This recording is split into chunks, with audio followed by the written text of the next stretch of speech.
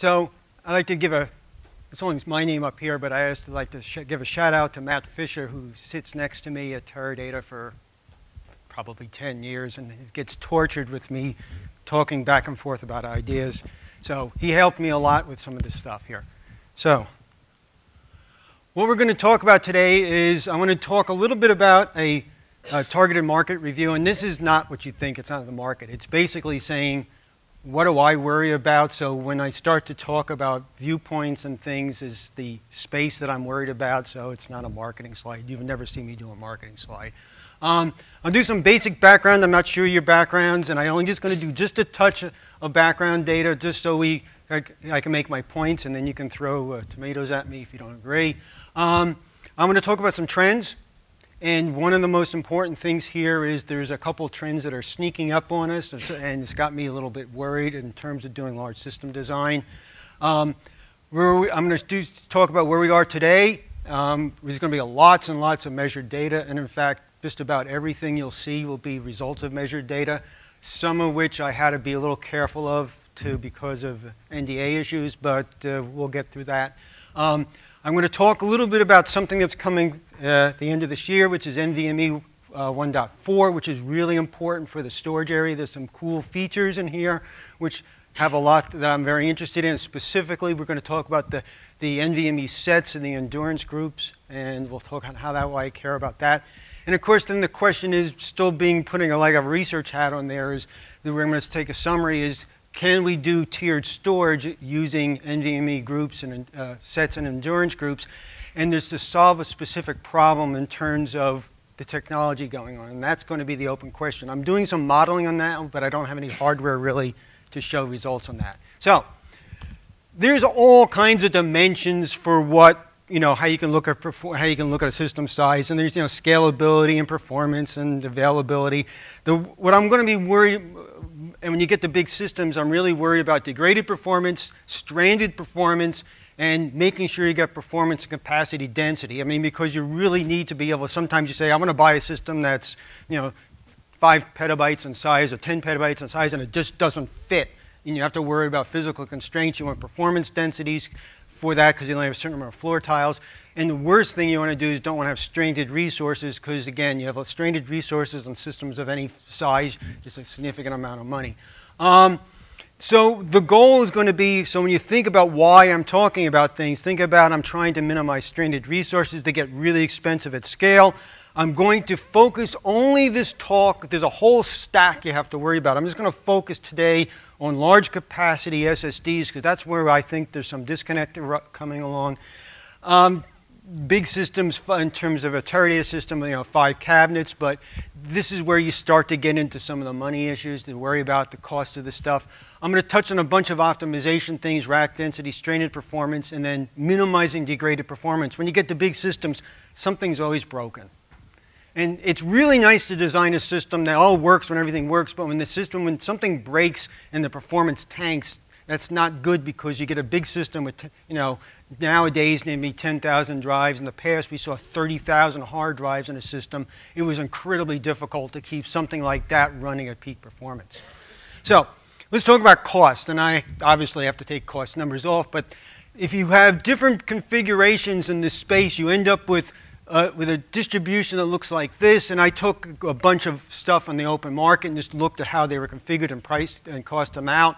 Not priced. And if you can take a look at this, regardless of whether you're using a CPU-heavy environment or you can look at it another way, you're not efficiently running code where you're wasting CPU cycles because you don't have the match between computational and storage, right? You end up with these kinds of pie charts. And if you're incredibly efficient, in other words, you're squeaking every resource out, and you are driving significantly high IOPS and bandwidths out of devices, you kind of go to the right side. So if you look at the pie chart, regardless of where you go, you see storage is both a large cost part and it's also part of the capacity.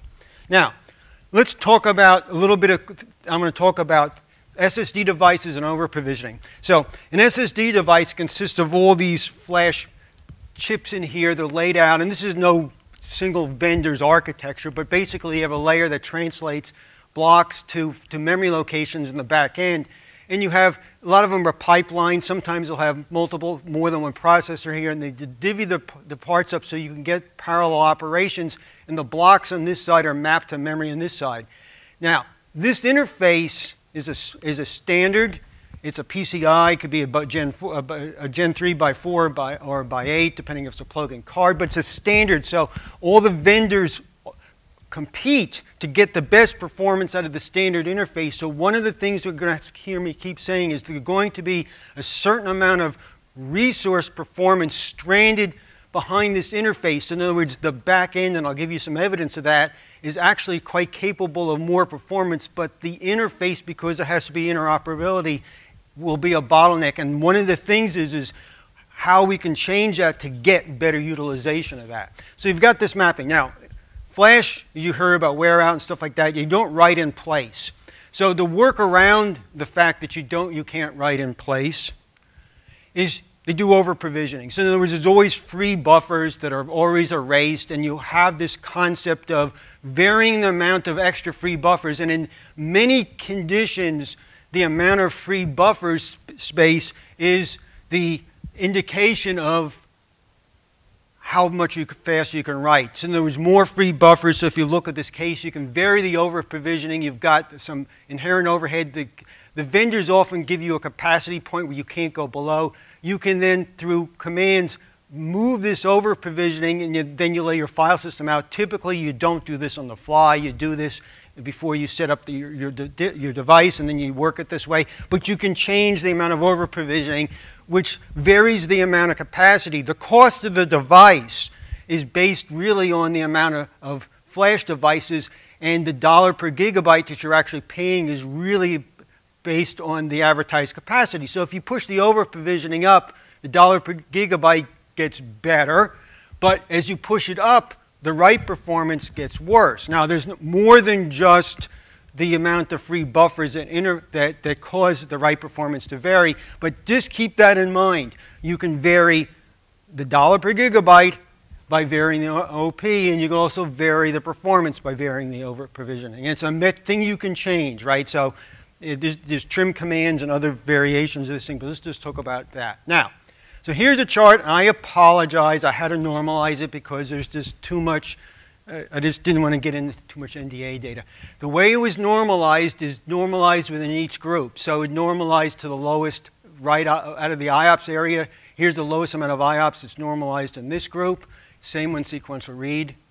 And capacity, of course, are just normalized in single columns. And of course, the rows, I've got our good old friends, the old 7.2K 3.5-inch hard drives, which hopefully are going away soon.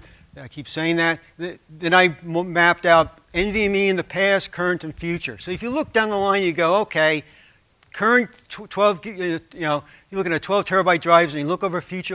In the 2.5-inch form factor, we see a pretty good move up in an enterprise-based drive. That in this case, I'm talking about something in the 1 drive write per day, and we'll talk a little bit more about what that is. You're going good capacity increase, dollar per capacity. Well, it's pretty expensive to start. It's improving. IOPS are getting better. Both the read IOPS, the write IOPS, the sequential read is getting better. And now you also have to look here from this current to the future. We're getting the NVMe goes from Gen 3 to Gen 4, so you're getting a doubling in the bandwidth in the device. So this is actually pretty impressive that, you're actually getting a significant improvement in a short technology jump, but you can also then start to see, some issues here. You see the write ops are going up, but the read ops definitely went up quite a bit, and there's really often not a huge technology change in the back end here. So this is an indication right at this point that there's an awful lot more read performance sitting behind this device than the performance they actually can get to the bus. Now, if you look at the ratio of IOPS to reads to writes on this model, you go, uh-oh, now we got a little bit of a problem. Here's what's creeping up on us. We start with a hard drive, and remember, many databases started long ago, and they were designed with the fact that hard drives, reads and writes are about the same, and you're looking at that.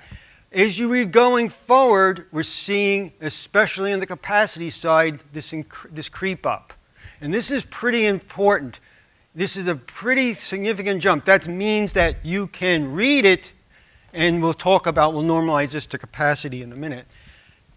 You can read the device, but it's getting harder and harder to write. Now, if you flip and look at these same metrics, when you normalize them against capacity, so you divide that by capacity, you can start to see some other little interesting trends here. Look at this. You can see the read IOPS have actually, this is a pretty good jump for one generation. Again, more indication there was plenty of read performance because I doubled my capacity. I went from 15 terabytes device to 30, and I still got an increase in read performance per capacity, but look what happened to writes. Writes went down, and of course, the same read to write ratios. You can see sequential reads and writes are also decreasing as well. All right, so sequential mode, there's some opportunities for performance in the NVMe and SSDs, but I'm not going to worry too much about that. But you can see there's some numbers, and if you start to look at it, if you're looking at sequential mode, it's starting to get down closer on a per capacity basis. So things to take away from this is you got to be careful about reading and writing. It's getting really hard to write these devices, and the capacity is growing quicker. So you're actually getting, except in this case here, which is actually pretty good, you're getting a reduction of how many times you can actually look at the device. Now, this is a hierarchy. We've seen this before, and this is a very common hierarchy where you look at you going from CPU core to memory to in this case is PCI Gen 4. I'm doing a looking forward, so I'm going to have to wave my hands a little bit on some of the numbers. Here's the NVDIMMs that you've heard about. They're various. These are all kind of approximate numbers. But the other things to think about is in a high stack hierarchy, we spend a lot of time optimizing on a layer. Optimizing for this layer, optimizing for this layer, for this layer. Things to think about is if you're looking at the capacities, especially in the CPU, the vendors own this. It's a fixed kilobyte, megabytes, and there's really not that much you can do to change that. The same in the number of DIMM sites. There's only a certain amount of DIMM sites on a fixed configuration you can get next to the device. So while you can get 4.5 terabytes of capacity using 256 gig DIMMs or 3 cross point at 512, you still are, there's only so much you can get close to here. When you get down to the NVMe, and I broke NVMe in my own mindset to be a 5 drive write per day, which is a certain amount of over provisioning, and we'll talk a little bit about that in a minute. So I've got performance and capacities. Performance ones are more focused on more over provisioning, better IOPS, better write IOPS. The other bottom one, the capacity ones, I'm focused on lower dollar per gigabyte at the expense of read performance. And you look at these, when you drop to this layer, you really don't have a limit that's hard set because you can fan it out on a bus infrastructure or PCI or put it on this side of InfiniBand where you can actually get really large volumes of data against that compute power, so you have a degree of freedom that you didn't have before. So when you start to designing these things, especially when I start working with these things, I draw this line here and I start not worrying as much about latency, but more so about IOPS. And if you look at the summary from the previous chart, and again I apologize about the X's there, as you can see what's happening is the whole infrastructure all the way down, and if you jump around these guys, you see they're all reads to writes is 1-to-1. So your whole mindset is reads and writes. You can design that. You don't think in your head that I can't write the device. We are now looking at devices, and some of the variations we're looking at 12-to-1, and these are only TLC. If you look at the QLC devices, the 4-bit per cell, it's way worse than 12-to-1 ratio. So you start to think about, how do I use a device with this capacity when I can't write it? And writing has two parts. Not only is it putting data on there, is when a device recovers, then you have to rebuild it because you want to recover data. When you're running on the fly, you can't write it fast enough. So you have to worry about how long you are down in a degraded mode as well. So I'm going to start with some of the eye charts, and this is just one of a couple 3Ds. So this is how we designed things in the past. We had normalized the performance to the best performance reads or writes. This is 100% reads, 100% writes, and this is percent capacity access, in other words, seek distance. This is a hard drive. So this is what we did in the past. A lot of systems are designed for this. So what did you do when you had this chart? You wanted to be here in the back corner because you could see 0.65 to 0.91. You wanted to short stroke your drive because you wanted to run on this curve in the back. You didn't want to be at this lower corner because that was much worse performance. And that was a hard drive. As a side, why don't I use hard drives? Pain. And that sounds like old Mr. T here, right? If you look at in this workspace where you do not want a resource unutilized and you hammer the living daylights out of it, you take the manufacturer's spec, you hammer it, and this is about 3 million hours, you're down under 300,000 hours when you start to beat it up. You take a number of drives and you put 10,000 on the system at 300,000 hours per drive, it's very hard to keep that system up. You are not only running rebuilds all the time, you are in severe probability of having data loss from multiple drive failures. So in the model that I am looking at, where you do not leave resources unutilized, you just can't survive with this curve. Okay, so here's the hard one. Here's the one that's a little even longer. This is measured, and we'll talk about a little bit, and this was just measured about a week or so ago, of a state-of-the-art NVMe device from a vendor and normalized ratio. So here's performance, right? So the highest performance is at, at this top edge. Here is 100% read, so you can see 100% read. And in fact, you can also see, and this is the over-provisioning. This is where you have very little over-provisioning, biggest drive, a lot of over-provisioning, 140%, the smallest drive.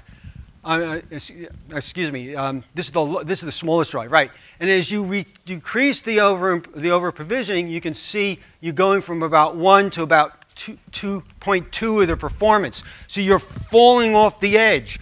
So now, when you do these, this thing is going forward. This is a current drive. When you go forward, this edge down here is dipping even lower. So what you do not want to be doing if you want to, because as you increase the number of writes, you're stranding a resource. What resource are you stranding? The interface. So you've got a device capable of, 2, 3 gigabytes per second. You start doing some writes and that whole interface and all the infrastructure to support the drive stalls because you're stuck down here in the performance point. So let's take another way to look at this chart here. Here's a flip to 2D, and you can take a look at it, and here's what you can see. Here's the performance rates going in, highest performance. This is 100% read up here, 100% write for different drive writes per day, or actually different amount of over-provisioning. So the ratio of how much over-provisioning the drive writes per day, how many times you can write the drive before you do wear out, is a vendor-specific number. So I got to be careful here. So some vendors, this is one vendor's numbers, right? So if you're down here and you have very little over-provisioning, you can see you get a significant degradation in terms of performance. And as you start to increase the over-provisioning, you can see the performance curve is coming up. But you also should see that the distance between them, especially as you start for this device, as you start to get larger, you get very little gain for additional over-provisioning, so you want to stop. Now, the people in the room are going to go, who've looked at this, go, Keith, what's the heck with this bump here? All right? Now, what that is, that's me being impatient. So when you measure remember, these devices are all intellectual properties and firmware, and the flash is the flash. Yeah, there's a difference in quality of the flash, but a lot of it's firmware. So these are all preconditioned drives. We would precondition the drives, which means you write all the blocks. You set the OP level, you run the precondition for a certain period of time, and then you run a benchmark run. What I didn't include is the charts that I did when I did that. When I did just that, all these numbers were lower. And we came back from lunch and we reran the last, so we worked from one drive write today up to 140%, or from 7% OP to 140% OP. Came back, ran the second one once, and the whole curve moved up.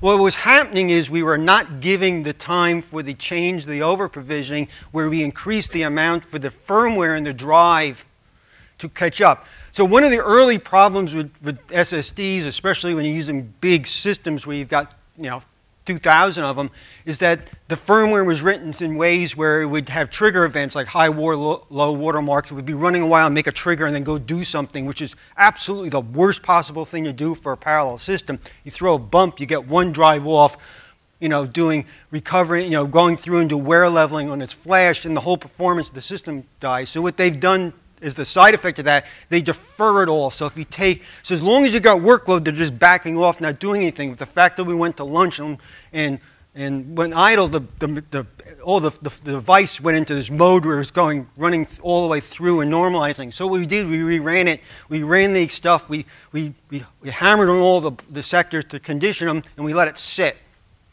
and let it come down. Obviously, for periods of time, I couldn't, to meet the schedule here, I couldn't wait for more because it takes like 3 days to run this stuff. And there's still a little bit of dip, but this is close enough.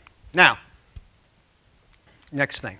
If you look at this thing, so if you look at the cost, so as you're running from 140% OP to 7%, you're looking at a 6 terabyte drive to 15 terabyte drive. Obviously, as you're designing with these things, dollars per gigabyte goes down as you reduce over provisioning. But then let's take a look at the cost for the IOPS. Reads are flat. Reads don't even matter. You don't have to worry about reads. Look what it does with writes. As the same bottom curve, as you start to reduce the over provisioning, the cost of the writes rockets, right? And it goes up at this exponential curve. The next generation is even worse. So when you're doing trade-offs here, you have two trains of thought. Look at your workload, try and find a compromised optimum point for a workload, but I've never seen a workload being, completely uniform, where you are trading off cost for the capacity versus how much IOPS you need against that capacity to meet the workload requirements for the customer. It gets really hard to do. So what you end up doing in these kinds of models is you say, I can't do one design point. So you split the difference in a way. You say, I'm going to have a small amount of storage, if I can possibly do it, down here because this costs so much per gigabyte because I'm way up here, but I only have a small amount. Does the working set models have any validity where I can have a fast write storage and then have bulk read? So back in, what was this, 2002? This is when the slide was done. Probably we started before, and we did a study looking at the number of cylinders in the Teradata database that actually were touched, and you could see, if you look at it here, you can see about 70% of all the IOs come from about 10% of the data. Now, this was a static thing. This was done on hard drives. So you have to be careful. This was looking at database, but there's other things to be considered. But it gave us this was the motivation of saying maybe we can do tier splitting. So we first started doing tiers, creating a write tier and a read tier where you would get a really short stroke the heck out of the drive, use little drives, short stroke them, and use big fat drives for the bulk of the storage because you weren't hitting there. Easier said than done. But if you flip forward today, here's what, and again, this is one way to show this. I'm trying to be space efficient here. If you take a 24 drive tray, you can split it in half. You go half of the drives with these big fat drives at 7% over provisioning, and you can see if you have these are 15 terabyte drives, and you do a RAID 8 plus 2 distributed across all 12 drives. You have about 145 terabytes of protected storage here. And you do this other half, you do with RAID 1, and you end up with usually like use a smaller drive at 1.6, you get about 9.6 terabytes, so you use a bigger drive, but you're doing a ratio. You're coming up with a write performant half at a low capacity, keep the cost down, and then for the bulk stuff, trying to go to that previous curve that we showed about saying we did this initial study, put the cost here. Now, there's trade-offs to doing this. The capacity tier the write performance on RAID gets pretty ugly when you're not aligned to the stripe. So in other words, if your writes don't go over the stripe, if it straddles between this stripe and say the next stripe, so you're using part of this one and part of this one, you end up with a lot of read modified write cycles, so you end up doing a lot of reads to do your writes, and you can get in trouble. So there's a lot of restrictions that file systems can't handle there. But it especially gets worse is when you start to lose a drive in here, because to recover you have to do some reads to recover the missing the drive to do the writes. In a RAID 1 format, you lose a drive, it doesn't impact the write performance at all, you just have to do the rebuilds. So the write tier with RAID 1 is great because even when the loss of a drive, you don't see a drop on the write, and that's what you're trying to send there is multiple writes. On this side, you're trying to do reads, and your read performance is relatively good. So let's take a look. So if you look at the back end, look at the cost, and you can see the drive costs underneath. So this is the write performance tier, or the write optimized tier. You can see that you're getting a ratio of between 1 and 0.5. So the 100% reads, 100% writes, you only get about half the bandwidth. This is what you kind of expect for a RAID 1. In the capacity tier, you go into 1 to 1.2. It could have been better, but the IOs we see from the file systems aren't aligned all the time, so you end up that the drives are actually a little bit better. It should have been up a little bit higher for these numbers, but the fact that we were doing a lot of read modified write cycles, you kind of got this. So this is the picture. So here's an eye chart for you. So this is a trace from a real system running in the field. The way to look at this is time. These are 10-minute buckets. So each of these is the summary of the IOs over 10 minutes. The blues are the reads, the orange are the writes. This is the write tier, this is the read tier. So you step back and you go, look at this. We're doing pretty good. You get a pretty good balance on the writes. You can see there's periods of very heavy writes. You can see there's some mismatch in reads. Somebody's off reading some stuff, writing spool and other kinds of things over here, so you get some of the writes. You can see this area here is actually quite interesting. This shows the working set spilled out, so it couldn't be maintained in the write tier, so it was spilling over into the read tier and is doing some replacements, so things are getting moved back. So these tiers are non-inclusive. This is not a cache. Blocks are either files are in one or the other, so it's not an inclusive cache structure. So this is a pretty interesting thing, but if you look at it, there's still a lot of error.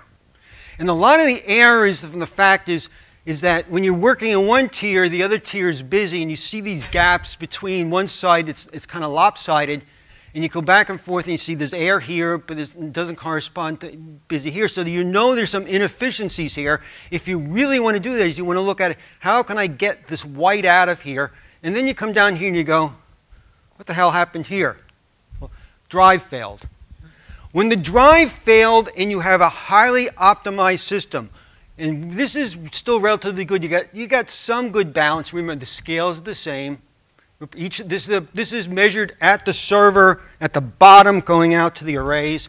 So you were pulling about 6 gigabytes out of the server, doing these kind of loads, and probably with reads and writes. This thing's capable of probably around 12 or 13 gigabytes per server running the database. When you have a highly balanced here and you lose one feature, we lost a drive here, the workload dropped because it was going to the read tier, couldn't get there, so everything dropped off, and the CPU busy idle just skyrocketed because you can't get to the drive, and the drive went into this mode where it's constantly do a recovery mechanism. So if you go back and sit there, as this an aside, one of the lessons you learn from these kinds of stuff is, why the heck was the loss of one drive so ugly? It shouldn't have been. So these are actually real measured numbers, not normalized, because these ones are safe to use. This is a little bit better than the one drive write. This is something like 28% over provisioning. This is a little bit better drive. I didn't have the other one drive write per day drive available. This is 12 drive pool, 3 drive write per day, 8 plus 2 RAID drive per 10 drives with two spares, so you can do rotated parity. stripe is 256K. The I/O size is 256K, so I'm trying to optimize it. I'm trying to get the best case you can get out of an array that's configured that way.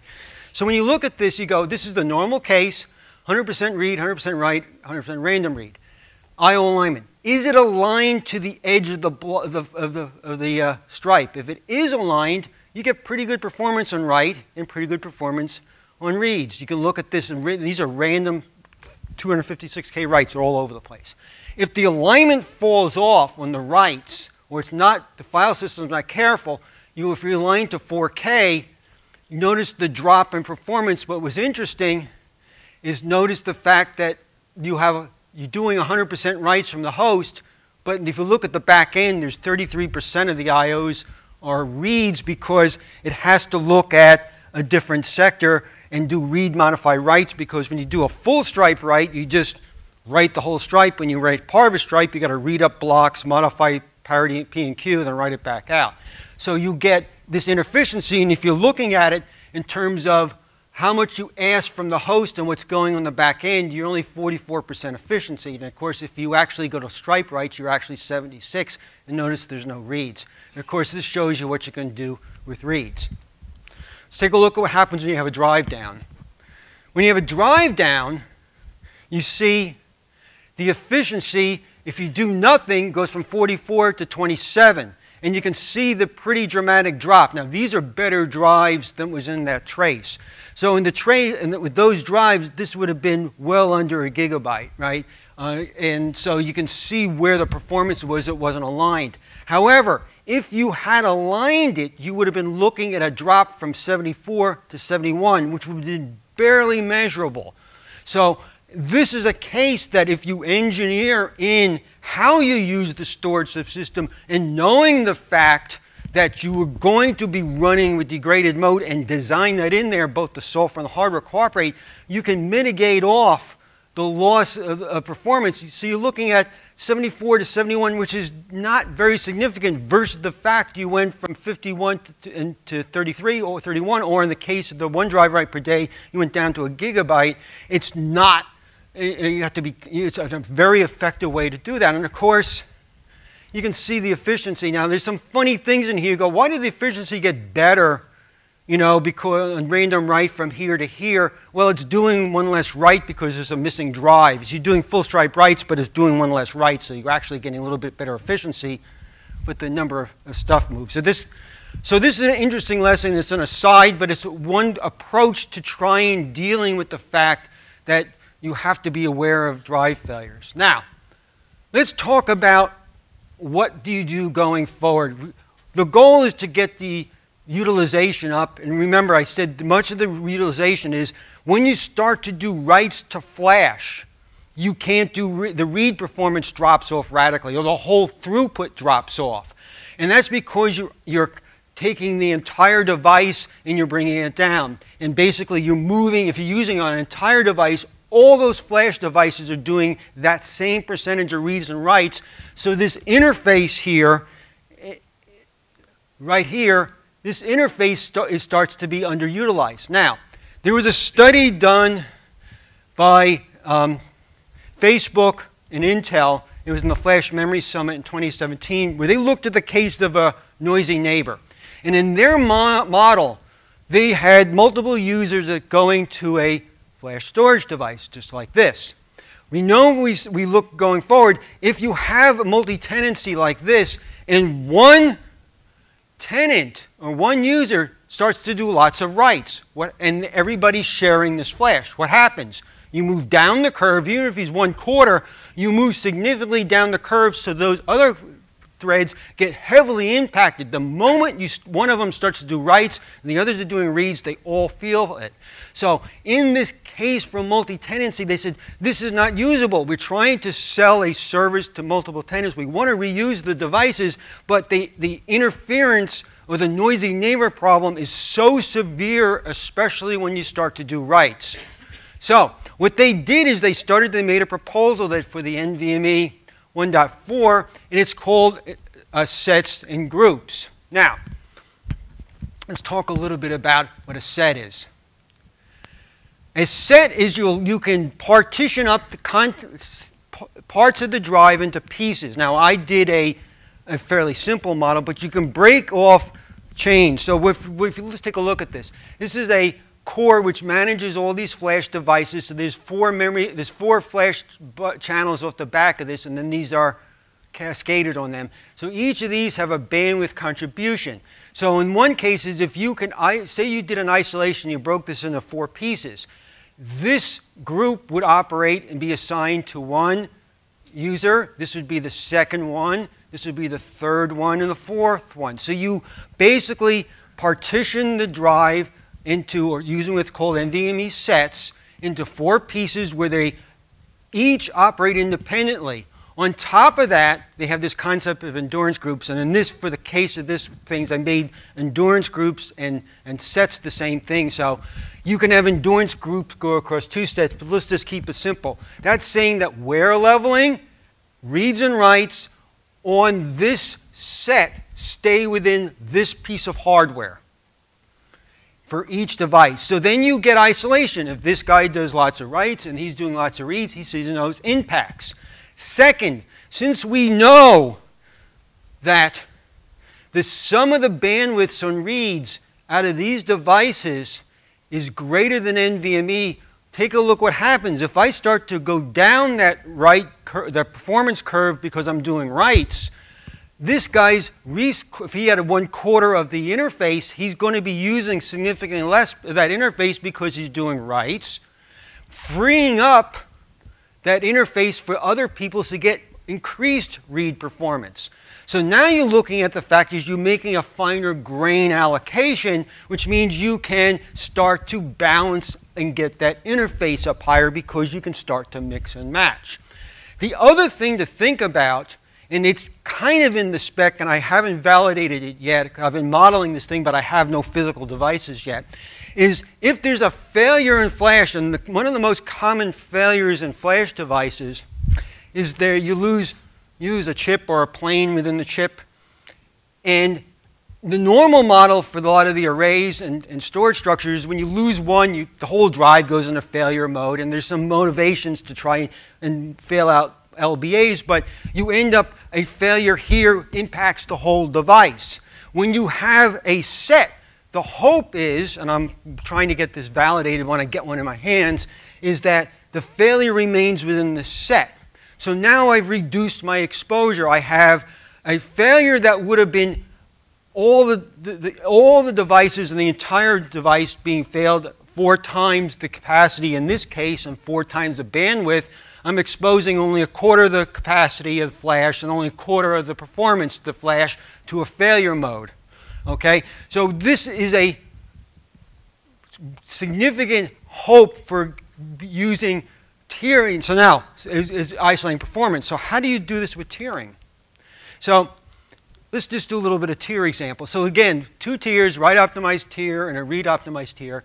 We can break these into sets, and we're doing trade-offs and how much over-provisioning you want to do. You can vary the over-provisioning in this set to be different from that, so you can make a read-intensive and a write-intensive device. You can split it all up, and you can divide the resources up, so if you actually take a look at it and you build an array with this thing, you end up with something like this.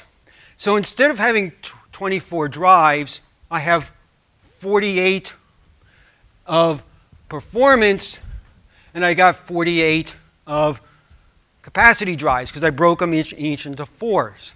So if you look at it, if you look at the layout then, if you look at a single drive, it actually got, in this case I used 2 of the NVMe sets for RAID 1, so I have 2 different sets of RAID 1s, and I used 2 different sets for read intensive and broke it down that way.